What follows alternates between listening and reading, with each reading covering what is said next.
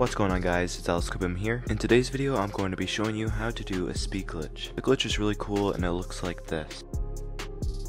By the end of the video you too will know how to do this glitch. To make this glitch easier, I broke it into 4 steps for you guys to learn the glitch. First, go to the Roblox logo in the top left corner and go to settings. Turn shift lock switch on. Type /edance2 into the chat. When the animation almost finishes going to the right, equip your item, enable shift lock and hold W and D. While holding everything still, hold down jump. Then you should feel like you're going a little bit faster than usual.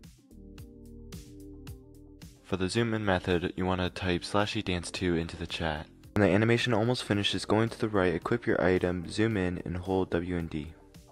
After you have done that, hold down the spacebar to jump. If you did everything correctly, you should notice that you're gaining more speed than usual.